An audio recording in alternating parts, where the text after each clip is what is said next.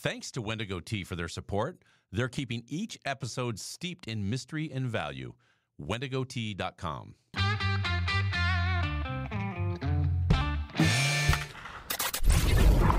Your daily game plan for success. It's Sachs in the Morning. Steve Sachs.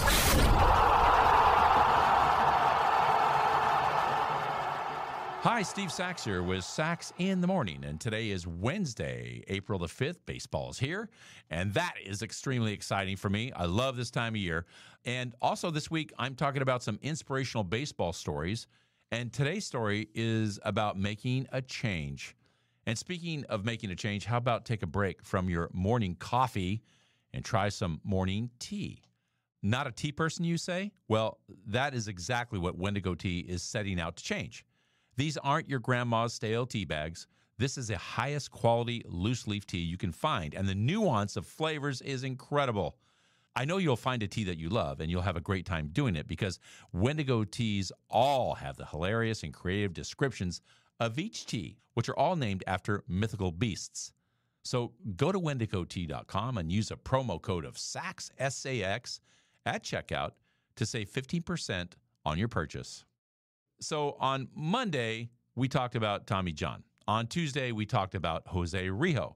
And today's story is like the other two this week. It's all about never giving up, but it also includes a drastic change that most players would never, ever consider possible.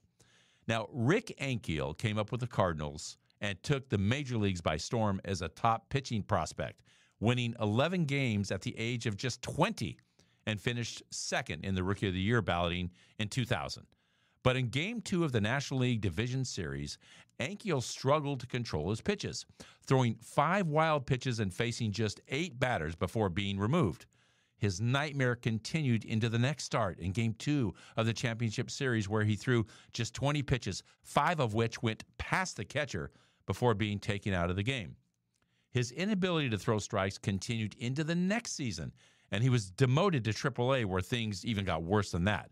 He walked 17 batters in 4 innings and threw 12 wild pitches. He was sent all the way down to rookie ball, but it was there that he occasionally would hit as a designated hitter. After several more years of struggling with control and injuries, he made it back to the big leagues, but only had limited success out of the bullpen. And in the offseason in 2005, he decided he would switch to becoming an outfielder. So in 2006, he impressed scouts with his fielding, but ended up needing knee surgery, which ended his season. He came back to the Cardinals spring training in 2007 and was good enough to start in AAA, where he played very well, hitting 32 home runs and making many spectacular plays in the outfield. So he was called up in August of that year, and he hit 11 homers in the final 2 months of the Major League season. And the next year, he hit .264 with 25 home runs. That would be Ankiel's best season as a hitter, but he continued on and played parts of 7 seasons as a major league hitter and outfielder. So what can you take out of this story? This is a guy that was an absolute phenom at the age of 20, and he had spent his whole life pitching. And then after losing his ability and confidence to throwing the ball where he wanted to and having an embarrassing and gut-wrenching performance twice on the biggest stage, he had the courage to try something new. He gave up on the direction that had always seemed very clear to him in his life, and he worked hard at something new and found great success. I can tell you from my own personal experience, I went through kind of the same thing. They call it the yips, the inability to throw the ball where you want it, whatever. And you get so many suggestions from 50 million people and all of that problem that you had. I mean, you go to bed with this thing, you wake up with it, you're at the dinner table with it. It follows you around everywhere you go.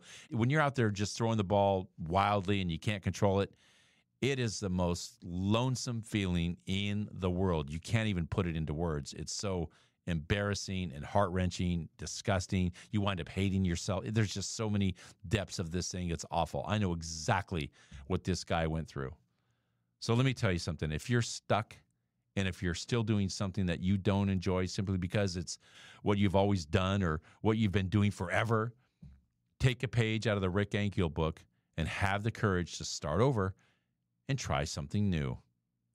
And that is my short for today. If you like what you heard, give us a positive review, subscribe, and share.